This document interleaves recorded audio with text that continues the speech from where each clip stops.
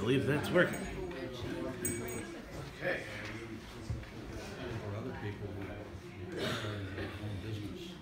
Good afternoon, ladies and gentlemen. If I haven't had the pleasure of meeting you yet, I'm Rabbi Dan Geffen, and welcome to Temple Adas, Israel.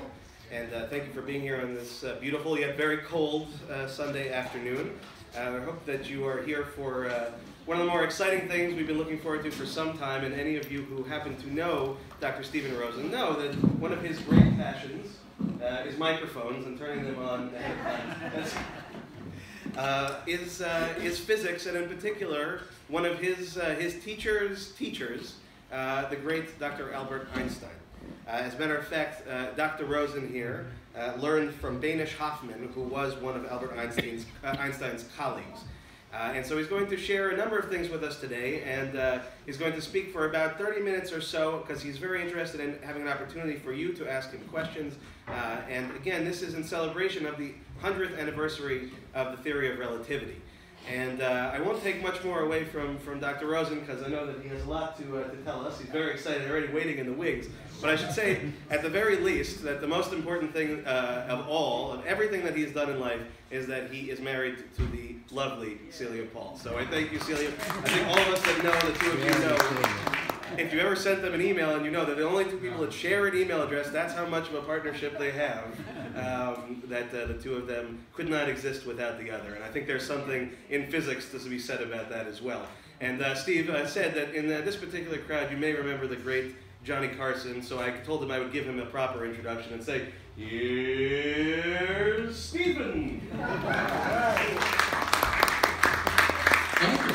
That's for me? Yeah. Well, you know I can eat it on my own. Celia is the light of my life, and she is responsible for a lot of the food. She's also responsible for keeping me honest and simple and direct. She's brilliant and beautiful. And would you stand up a moment, please?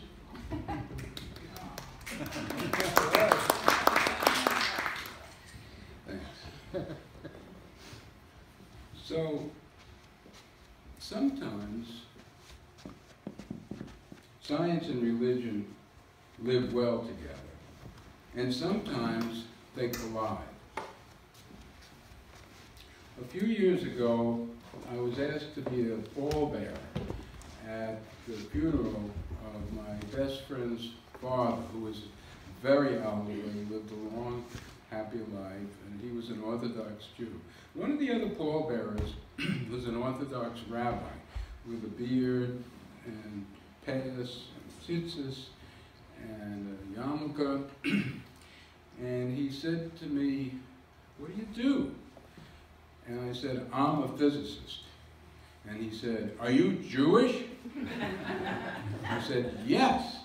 And he says, "Albert Einstein was Jewish." I said, "Yes." And I said, "So was Richard Feynman, and so was Edward Teller, and so was Johnny von Neumann, one of the smartest guys who ever lived. But Rabbi, John von Neumann, who was born Jewish, converted to Catholicism on his deathbed." Oh my God.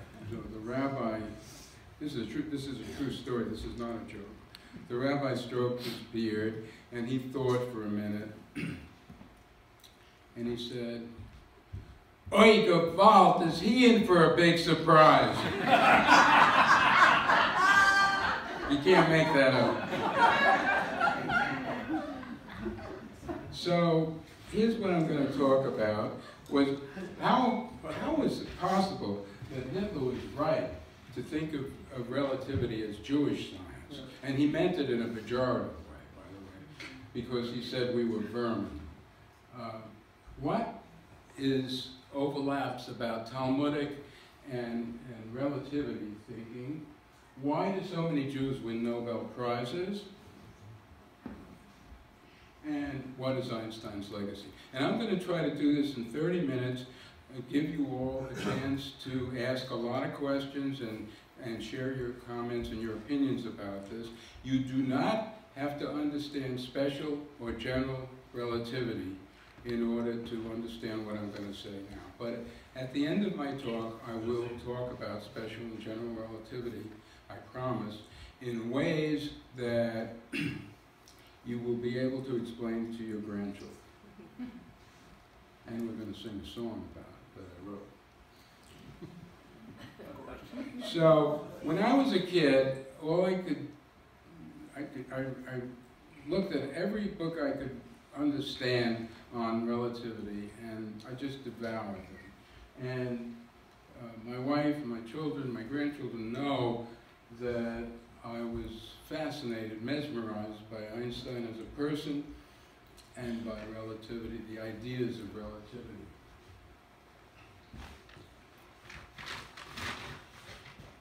So much so that we named our puppy Albie. Albie, this is Albie, and I got Albie on the front page of the Wall Street Journal, believe it or not. The picture, that I added later, but this is on the front page of the Wall Street Journal on December 27th, I can't read that. Puppy rescues downsized workers from the blues. Celia Paul Associates Incorporated, a New York outplacement firm, accidentally discovered that the best way to calm and focus type A clients, those are lawyers, is to let them play with the firm owner's poodle, Albie. She is right on the front page. Skeptical clients, quote, immediately glom onto the puppy and, quote, talk more openly, says Stephen Rosen, who co-owns the firm and the dog. Okay, enough of that. So, here's the headline of the New York Times on November 10th, 1919. Einstein's paper on general relativity was 1915, and that's 100 years ago. Light, all askew in the heavens, men of science more or less agog over results of eclipse observation. Einstein's theory triumphed. Stars not where they seemed or were calculated to be, but nobody need worry. I don't know why they... This was the headline on the Times. This is in big, big letters. And one of Einstein's admirers, Professor Lloyd Mott, said, as the creation of a single mind, general relativity is undoubtedly the highest intellectual achievement of humanity. So now let's talk about Hitler. Hitler loathed Jews. In Mein Kampf, he said, we are vermin, we are the spawn of the devil, and other terrible things about us. He loathed Albert Einstein because Einstein represented genius, Jewish, even though he was not a religious man or observant. He did believe in God. He thought that Einstein's fame was artificial, and he got some Nazi Nobel laureates who were experimentalists, one by the name of Philip Leonard, and the other one by the name of Johannes Stark, both experimentalists, who he said represented Aryan science, which he meant that it was good. But Jewish science, theoretical. Einstein was his enemy. He had a hard-on for Albert Einstein. So, how come 26% of Nobel laureates in physics are Jews? And I want to answer this in the following way. I have thought about what parallels there are between science and relativity on the one hand and Talmudic thinking on the other. And this is what I have come up with, and I'm eager to hear your comments about this. We were given the Talmud and the universe to use well. Sometimes we succeed. Certainly Albert Einstein succeeded in describing the universe in a way that we have never had described, and probably wouldn't have been discovered for many, many years. Unlike special relativity in 1905, that was ripe. Others were almost on it.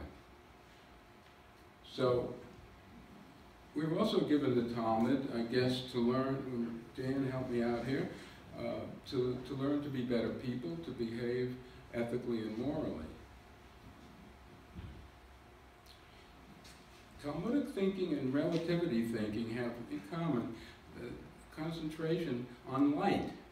This is the 15th day of Hanukkah. I think it's only 8 days, but when Dan spoke a few weeks ago about Hanukkah, he said one of the purposes of the Hanukkah lights is to shed light in the form of wisdom and knowledge on the world. Well, Einstein was obsessed with light. When he was 16 years old, he had a dream in which he was traveling alongside a beam of light at the speed of light. And he asked himself, what would he observe? Well, it turned out there was an experiment that could answer that question, 1898, Michelson-Morley, and it just said that the speed of light is constant no matter whether the source of the light is moving or the observer is moving.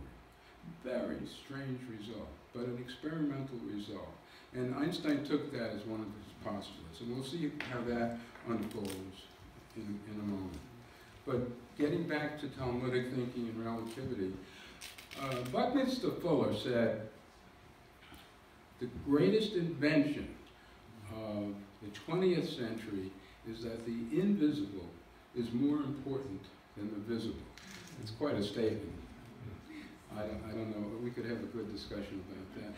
I think he was referring to Freud, but his remark could also apply to Einstein.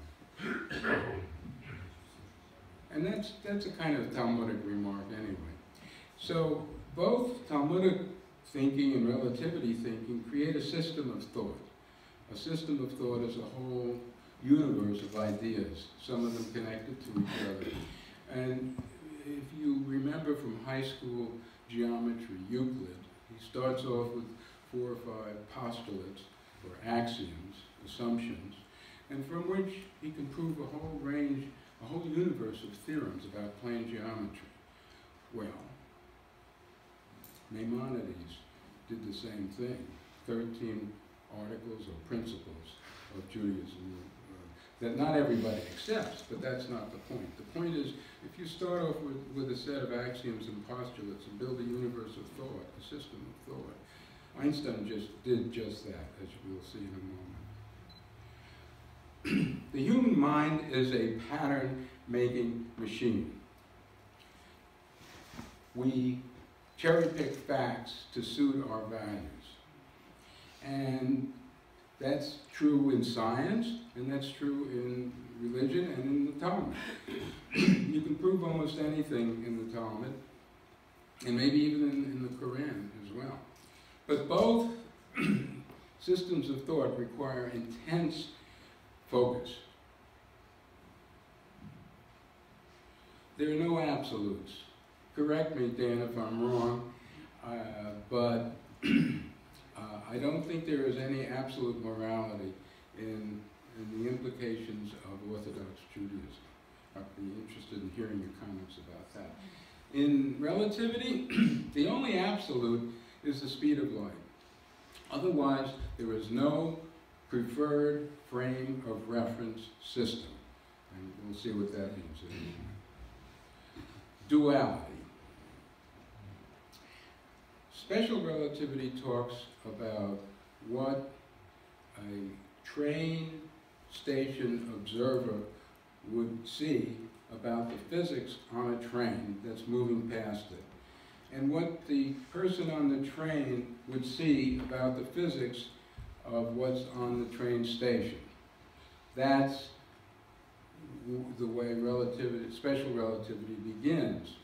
And Einstein, who was a pretty funny guy, although I didn't know him, I admired his ideas, and his ideas spoke to me, although he never did, said to the train conductor, "Does Oxford stop at this station?" He was a wise guy. However, that's a profound remark. It's not only a joke. And it captures a piece of special relativity. In other words, the station is not preferred over the moving train. If you're on the train, it looks like the station is moving past you. So, of course, there are differences between Talmudic thinking and relativity, and one of the most obvious is the content.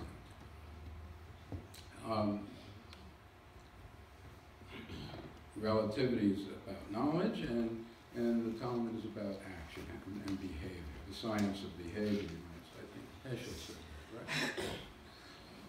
right?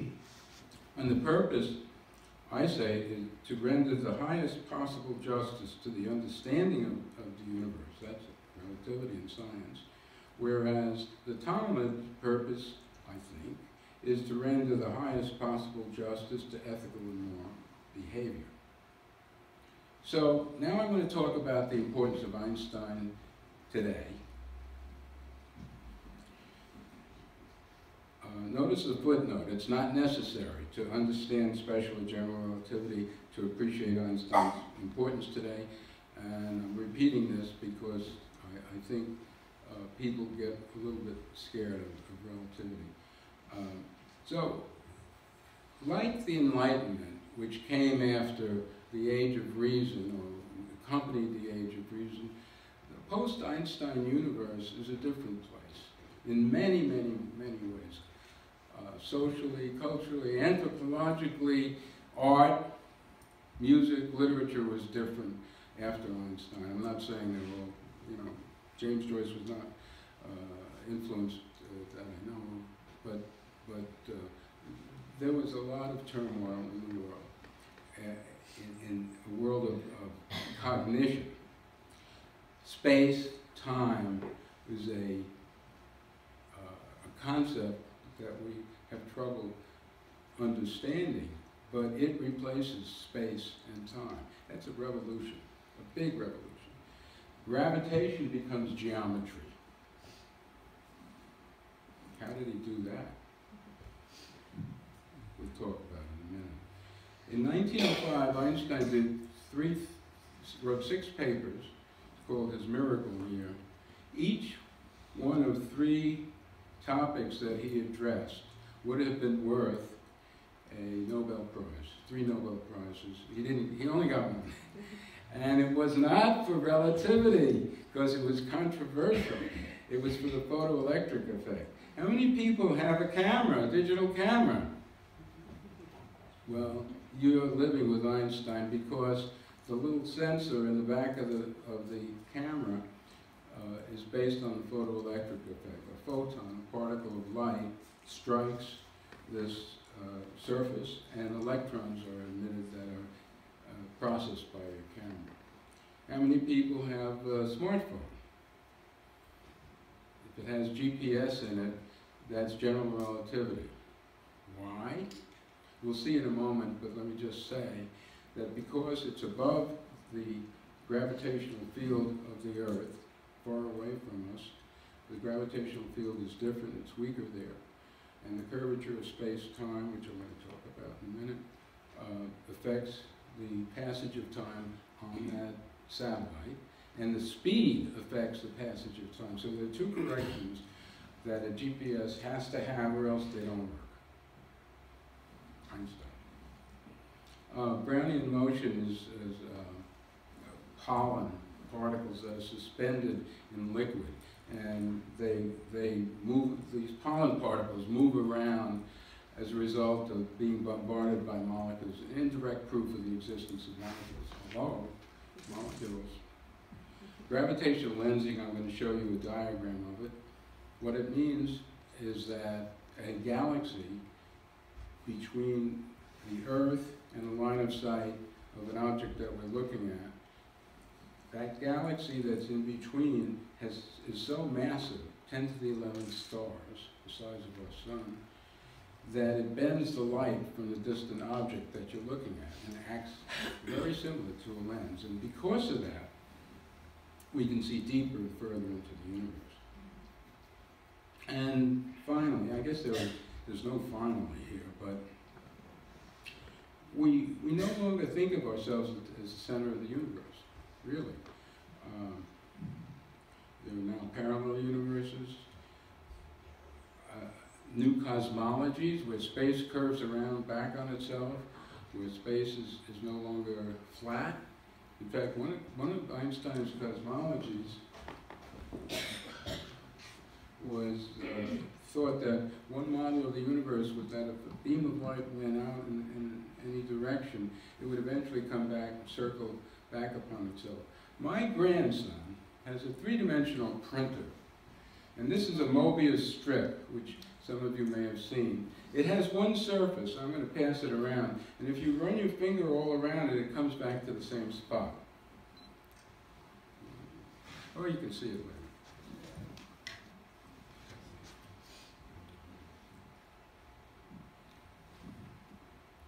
So here are Einstein's postulates. I'm not going to spend a lot of time on them, but they're like Maimonides' postulates for the purposes of this discussion. The laws of nature hold for all space-time coordinates. There's no preferred reference system. That's called the principle of invariance. You can't tell whether, if the train is moving at a constant speed, whether the station is moving past you or you're moving past the station. Speed of light is constant, Michelson-Morley. Experiment, bizarre result, really bizarre. No experiment can distinguish between acceleration due to gravity versus acceleration due to acceleration. Now, what am I saying here? Einstein invented something called thought experiments, Gedanken experiments. And in a Gedanken experiment, if what you imagine follows the rules of physics and doesn't break any, then it's almost as valid as a real experiment. So here's the Gedanken experiment that Einstein called the happiest thought of my life. Imagine you're in an elevator cab very far away from any planet, from any gravitational field. You're standing like this. And imagine somebody accelerates the elevator cab upwards. Well, we all know what we feel. We feel a downward pull. There is no experiment that can distinguish inside that elevator cab from acceleration due to acceleration versus acceleration due to gravity. If the elevator cab is stationary on the surface of the Earth, you're pulled down towards the center of the Earth. And if it's accelerated, but you can't tell the difference unless you open the window and look out. Now suppose there was a little hole on the side of the elevator and a beam of light came in while it was being accelerated.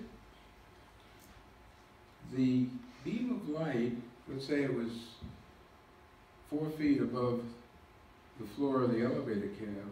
If the elevator cab was accelerated, by the time the beam of light reached the far side, it wouldn't be 4 feet, it wouldn't strike 4 feet above the floor of the elevator cab. Why? Because in that short space, that short distance, the elevator would have moved upward. But if acceleration and gravitation are the same thing, I've just shown you that gravity can make light curve. How about that? It's not my idea, but... So here's Maimonides' 13 axioms. I'm not going to spend much time on them. The Jewish religion does not have an official creed, but a lot of Jewish people accept these ideas. The point is that it's a postulate, a system of thought based on axioms and postulates. So now, why the Jews win? I'm going to hand out, at the end of this talk, but not now, a summary of the talk, a takeaway. And the reason I don't hand it out now is I don't want you looking at it. I want you looking at me and these reasons. So, we like to think we're special. We like to believe that we're here to repair the world, we Jews. Not that we're better than others, although there is some research that shows that on average we earn more money and we have higher IQs than the Jerusalem. But here's some reasons that will make us feel good about being Jewish, and then I'll show you why they're wrong. The David versus Goliath syndrome. We're often repressed and persecuted hundreds of years in Russia, where my family came from. But we fight back, right? We try to overcome that. Social capital. Jewish mothers want their parents to perform well, be doctors and lawyers. We see a lot of doctors and lawyers in our profession who don't want to be doctors and lawyers. They wake up at age 45 and they discover that they're making a lot of money and they hate what they're doing. It's because their mother told them what to do. Religion is about knowledge. Seriously Orthodox people study. I have a friend, a theoretical physicist, who studies Gemara 4 hours a day with a study partner who's in Florida. He's in Muncie, a brilliant physicist, and they study so that they can disagree, which is part of what science is about. Survival. After the destruction of the Second Temple, Jews had to become literate to study. And literacy happens to be bankable, an economic advantage. We're always outsiders, victims of hate crimes and so on. So, Jewish humor, maybe. Why do Jewish people tend to answer a question with a question? Answer, why not? So I want to go back now to Einstein and relativity and the Nobel Prizes. Einstein begins with a thought experiment, another thought experiment, with a coil of wire and a magnet. And if you hold the magnet still and move the coil in and out, you will generate a voltage difference between the ends of the wire, or a current.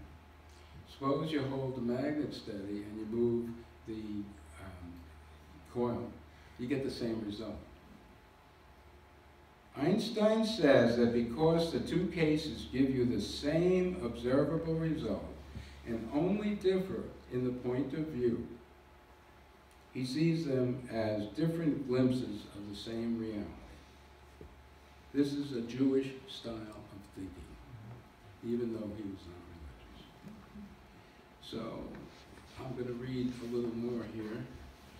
Students approach the Talmud with a study partner, a friend, or chavruta. Their discussion drives them through the issues in the text, and often the text is very hard to understand, like relativity, as they debate and react to one another. This interchange of ideas, thoughts, and philosophies creates a learning environment that trains the participants to see every issue from many sides. Hello, this is science.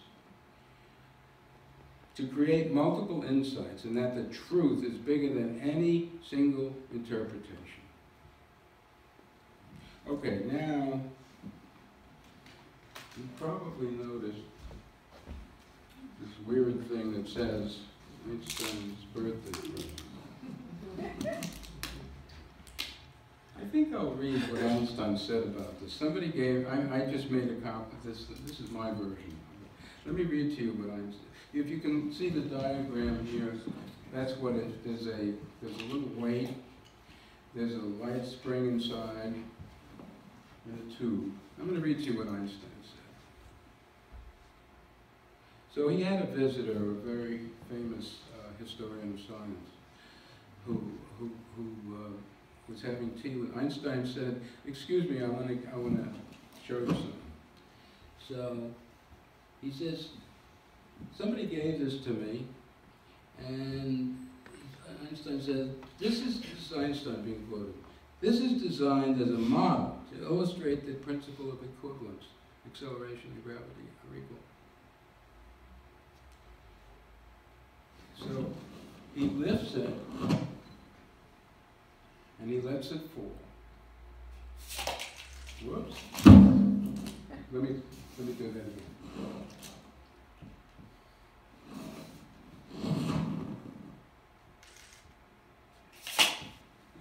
What happened? You have a Y. the equivalence principle. Zero gravity in free fall. This is, so let me read to you what Einstein said. Let me do it again. Oops. It worked at home.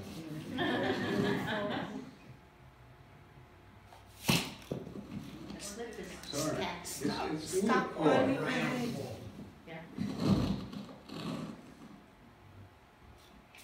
Okay. Okay. So now Einstein, a big grin spread across his face, and his eyes twinkled like Santa Claus, and with delight as he said, "And now the equivalence principle." So he thrust it upwards. He says, "Now I will let it drop, and according to the equivalence principle, there will be no gravitational force. So the spring will now be strong enough to bring the little ball into the plastic tube." With that, he suddenly let the gadget fall freely and vertically, guiding it with his hand. The plastic sphere at the top was now at eye level, and sure enough, it was in the tube. With the demonstration of this birthday present, our meeting was at an end. That's an exact quote from an interview with Einstein in Scientific American in 1955. That must have been before he died, obviously. You guys, you can play with this if you like. So let me show you a few things he got wrong. And I can also show you some nice images of what I referred to earlier.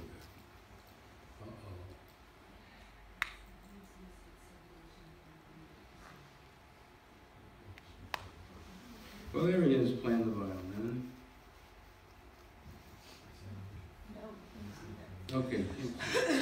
Oh, what happened? Oh. I know Einstein, but I'll see if I can. By the way, Einstein himself, when he was stumped, was famously heard to say, "I'm no Einstein." Something came on. No, something came on. Oh, you Most got it. likely. Okay, there we go. Thank you. Yeah, Thank you'll you. leave me in a second. I'll come right back. So, I'm going to show you a couple of things he got wrong, but better still, I'm going to show you the equations of general relativity. I'm having trouble here. I'm no Einstein, as you can see. Okay, there he is. And this is the problem. There's some nice images, artist's rendition of Einstein's ideas. And there he is. Okay, here's the equation that changed the world. Probably, I think Dennis Overby says the master equation of the universe.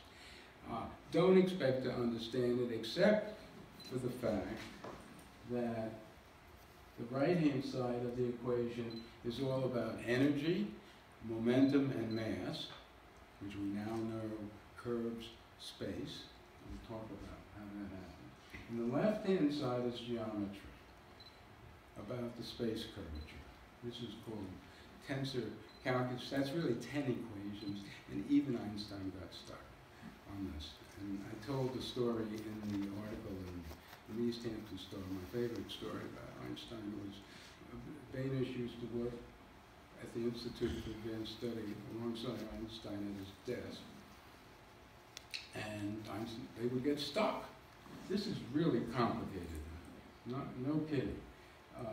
These are 10 interlinked differential equations that are unbelievably complicated. And you have to make approximations. So on this one occasion, Banish said, we were stuck, and Einstein got up and paced the floor and twisted his hair. He had very long hair. And he said, I will a little think. This is Banish, who had a British accent, quoting Einstein with a German accent. And after a few minutes, Banish said, Einstein would say, oh, I know what we have to do. Let's make an approximation. And he would sit down, and sure enough, it worked. Banish said after Einstein died in 1955, when he was working alone on the equations of general relativity, he would get up, he would pace the floor, he would twist his hair, he said, but it never worked.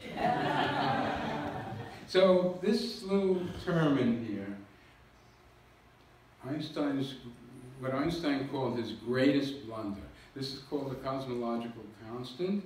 And in 1915, Einstein thought that if there's a gravitational attraction, like with electric charge, plus and minus, plus and plus, there should be a gravitational repulsion.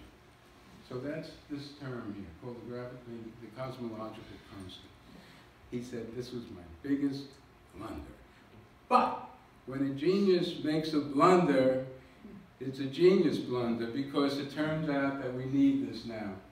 Why do we need it? The Hubble telescope shows us that the universe is expanding not at a constant rate, but an accelerating rate. So its dark energy, or whatever that is pushing these galaxies apart faster and faster. Wow. I should make mistakes like that. So let me show you a few more illustrations. This is what the satellite I was referring to earlier. And you can see the artist's representation of the curvature of space because of the Earth's presence here. And this is trying to visualize space curvature, and I have another demonstration of that in a moment. Here's a satellite, and it is disturbed. Its timing apparatus is disturbed by the speed it's going at from special relativity, has to be corrected, and the gravitational field. Now,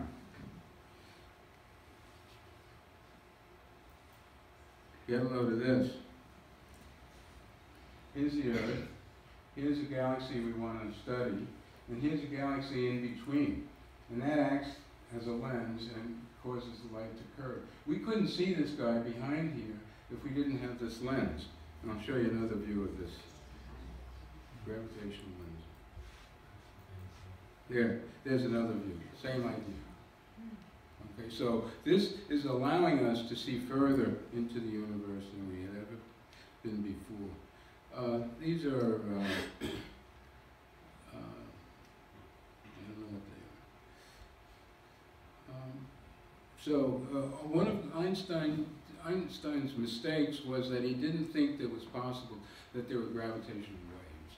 And searching for gravitational waves is the most, at the forefront of modern astrophysics today. The force between two planets, what is there in between? How is that force mediated? When you have electric charges attracted or repelled, there are photons moving back and forth at the speed of light that carry the force. Well, there should be a force of gravity that's carried by particles, and they're called gravitons. They have not been seen yet. Very difficult experiment. So, let me go back to the slides. Oops, wait. Here we go. Okay, I got it. So Einstein was a fun-loving guy. Here he is on a bicycle, and today, what happened? Yes, sir. Oh, okay. Today he would have been called a bohemian. Long hair, anti-establishment.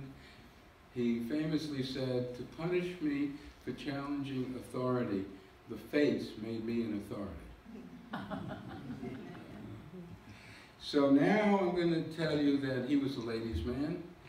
He was a philanderer, my kind of guy, except I don't do that. And here's my favorite cartoon from the New Yorker. It shows Albert in bed with a beautiful young woman who's frowning. She's smoking a cigarette, and you can tell that they just finished making love. And the caption is Einstein speaking, and he says, "To you, it was fast."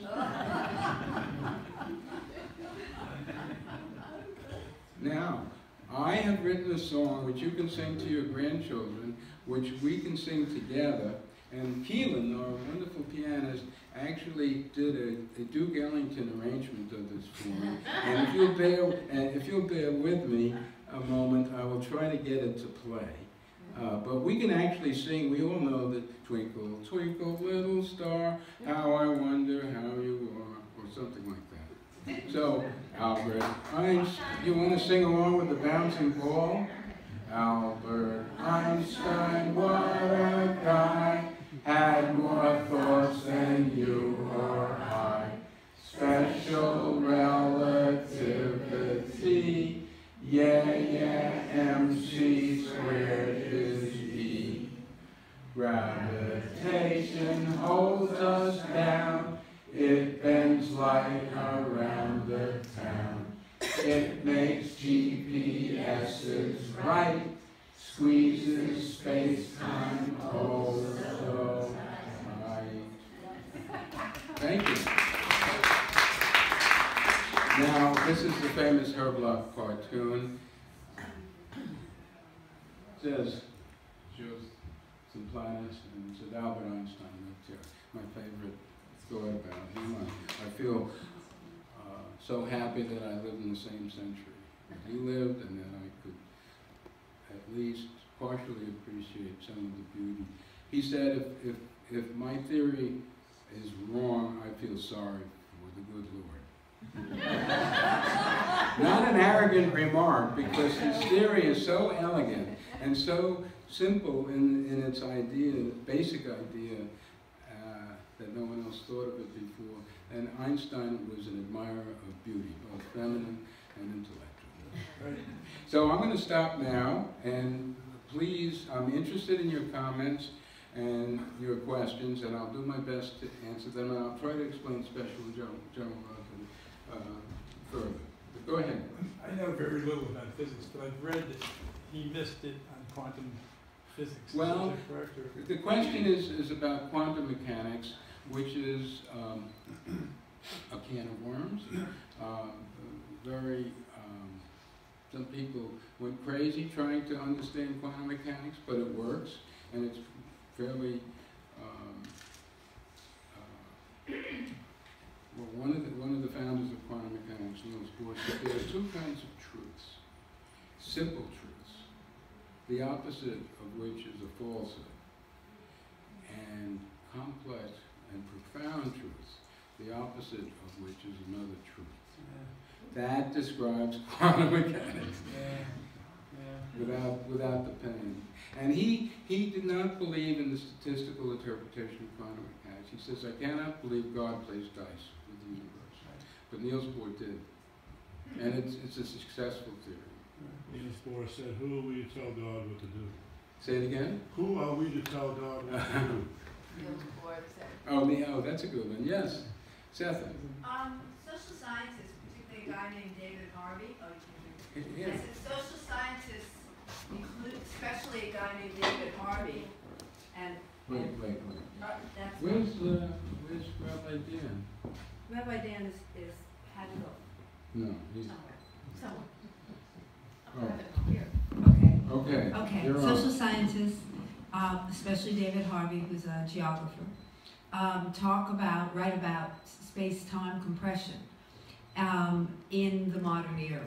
And he's usually referring to, or at least I understand him as referring to, that the speed with which we move around the globe by communication, airplanes, is in fact shrinking the human experience of You're talking about place. emotionally, not Well, that's- physically, right? Well, I'm interested in I'm just interested in what you think as a physicist, that we usually don't talk across disciplines.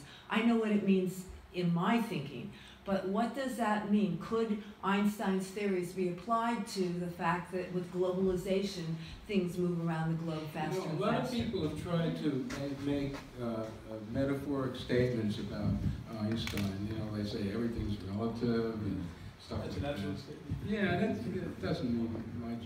And people think that you can extend Einstein's theories socially, as you've mentioned. I'm not so sure about that. I think it sounds good. It sounds like the person who's uttering those metaphors for entering that area of simile and analogy is trying to capture, aggrandize, take Einstein's theories and extend them beyond. And I don't think that that's really kosher, in my opinion. But there are people, yeah. Joe? I don't think I'll need it. I surmise why you may have avoided it, but let me point out that you never got to what you said you were going to tell us about. Special relativity? No. The reasons why, supposedly the reasons why there are so many Jewish Nobel Prize winners. Well, I mean... let me preface that by saying I know fully well the mishigas you can get into in answering that question. Sure. Well, I did allude to genetics and IQ and stuff like that, and I don't want to go there, which I just did. But, Steve. I have the answer to that. Okay, let's hear it. It's an old joke. Well, it's an old joke? Is it a good one? We have a Jewish humor group here. I hope you can join us. There are so many Jewish physicists because they didn't become MDs. And my mother would have been angry if they didn't win a Nobel Prize. Didn't know that? So I have another demonstration, but I also have a synopsis of our talk. I know you guys are leaving, so thanks. I don't have enough hands. Take this with you. And you want to pass these out? So now you can look at them. And some more questions or comments. Thank you for coming. Bye-bye. Thanks for coming. Yeah, shoot. Can you very simplistically, what's the relationship between the relativity theories and the Big Bang theories? Wow. Well, that's a good question. Questions are good. The Big Bang was an insulting term invented by Tommy Gold and Fred Hoyle back in the 50s, because they had what they call a steady state theory, that matter was continually being created, and it turned out and so to minimize the competing theory, which was that the universe began 14 billion, well now we know 14 billion years. This is the theory, another triumph of modern physics, traceable back to Einstein, that the universe began from nothing, vacuum energy, and all the particles were created in the first few seconds.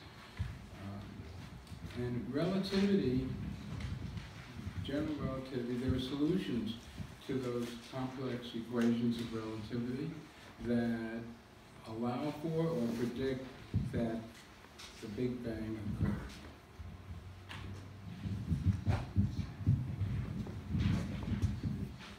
Do you think that's analogous to what it says in Genesis? Well, I'd like Dan to answer that, but he's not here, luckily. Dan, we got a question for you. Oh boy, I thought you were talking today. I had a day off. I was Tuesday. Go ahead. I was wondering if the Big Bang theory is analogous to what it says in Genesis, in the beginning. Well, I have to plead my ignorance in the particulars of the Big Bang theory. I only know it in the most abstract sense. What I would say is that I don't see them as conflict.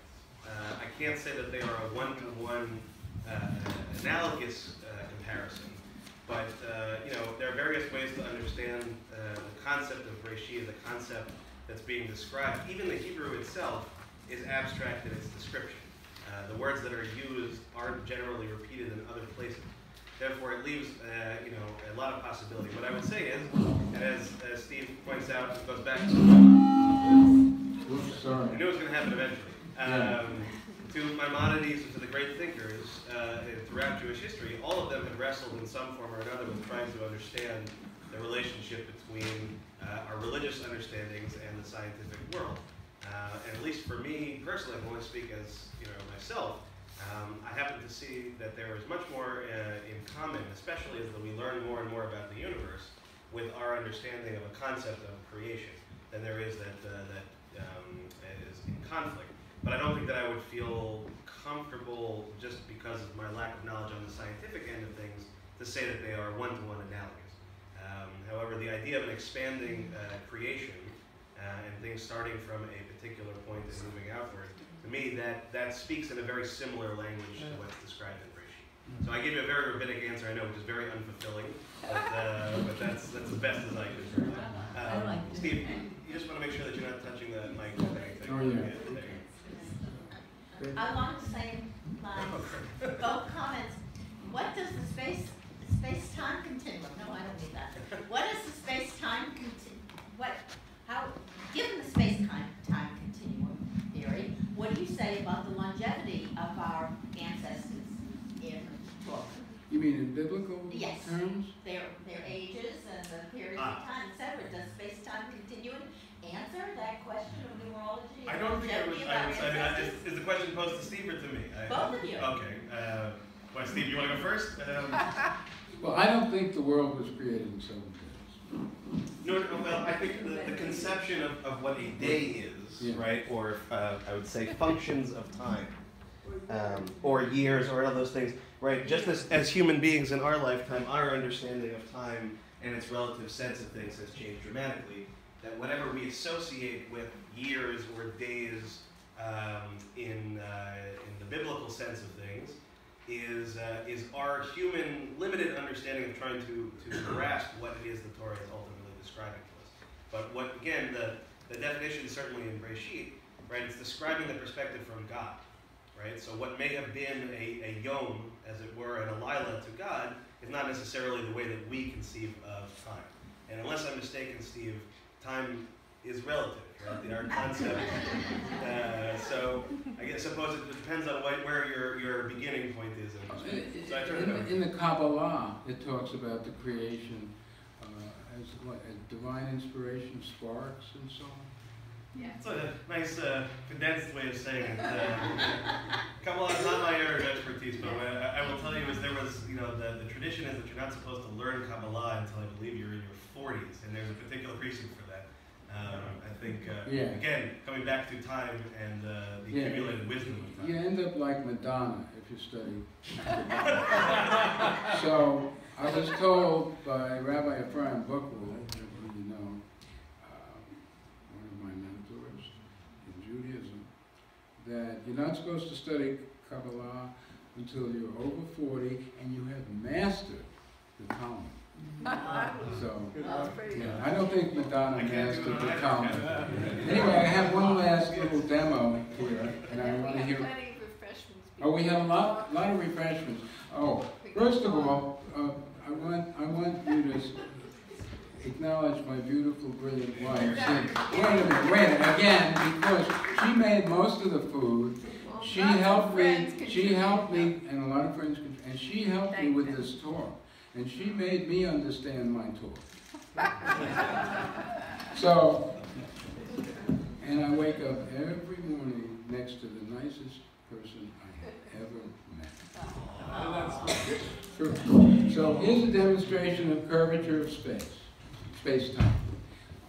It's only a metaphor, it's only a simile, it's only an analog. I'm going to push my finger on this membrane. It's just like putting your finger on your cheek. Guess what? You make a dimple, right? Well, this is a dimple in 2 dimensions that going into 3 dimensions, but gravitation makes a dimple in 4-dimensional space-time. So you can sort of have a faint glimmering of this. And I can show you,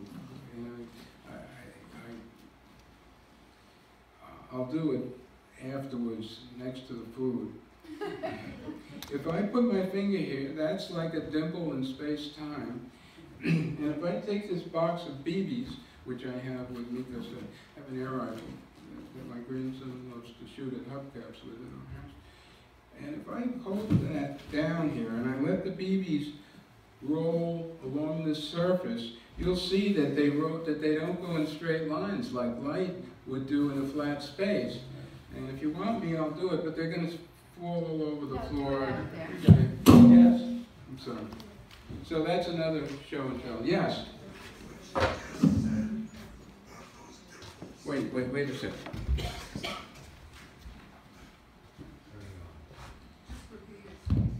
Go ahead. That's it. Is that better? Yeah. Yeah, what you just said about dimples and gravity, you started with in your introduction of your talk when you mentioned Buckminster Fuller. Because Buckminster Fuller, with his geodesic dome, which has a global implication, it also deals with gravity. Because he figured out a way of holding up a structure by following the forces of gravity with lightweight materials distributed in another way. So it's a little bit like what you just said. I think that's right. I know you're an architect.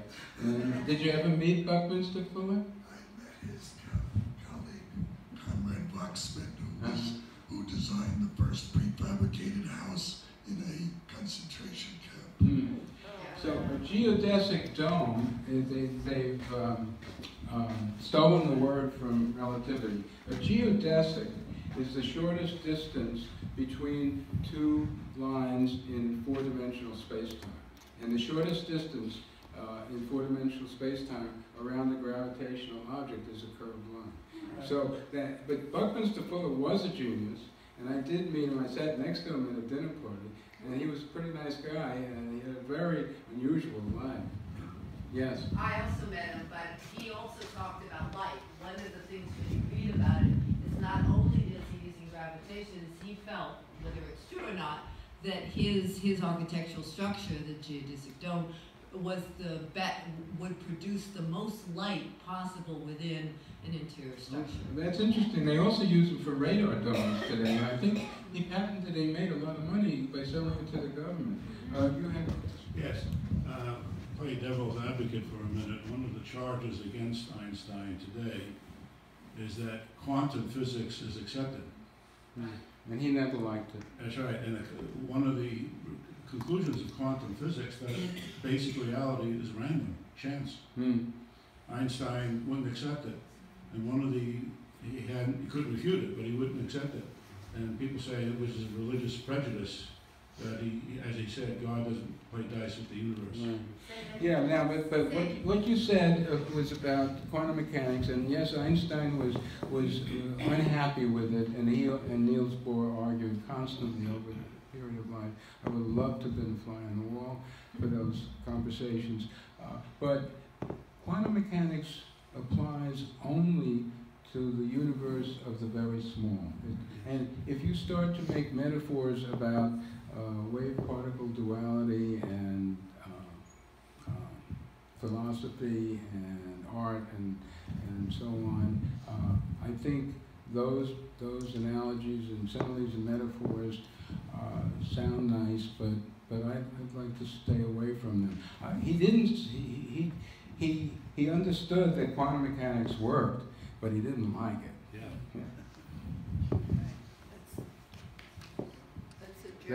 Let's adjourn. Let's adjourn to the next room. And thanks very much for coming.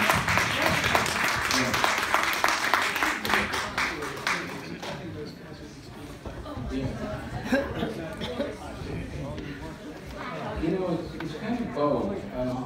One guy who terrible. Really? Did they ever get any a particle along the way? They're both. It's both. Depends on how you observe it. Are you living out here full time? I'm using the word relativity. Thank you for coming. Good question.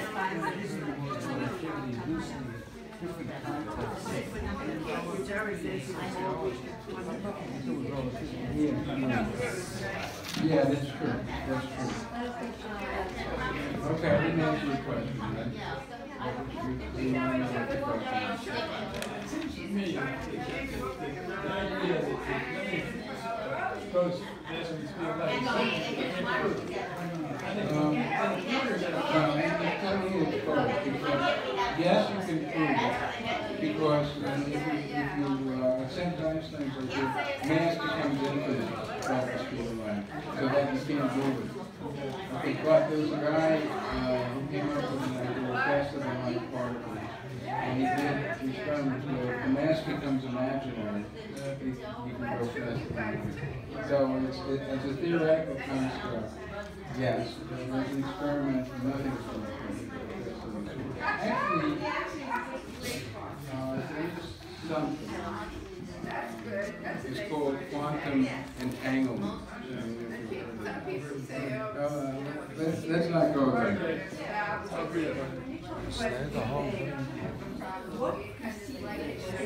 That's a good, I don't know. And, you know, people, physicists say that, I don't believe in God, but I think, but that's only since before the Big Bang, we got to into something else. That's why I thought of, Genesis, because Yeah. the beginning was God's word, like there was nothing other than something was brought into being, so.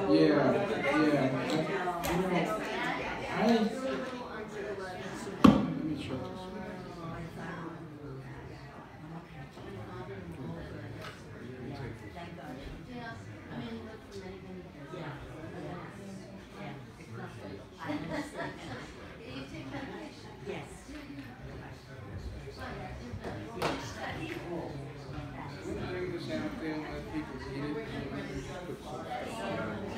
So there's really no answer to that question? No, I don't have an answer. I mean, to get 10 different people and get 10 different answers. I think. I always thought the sum, so to speak, of energy and matter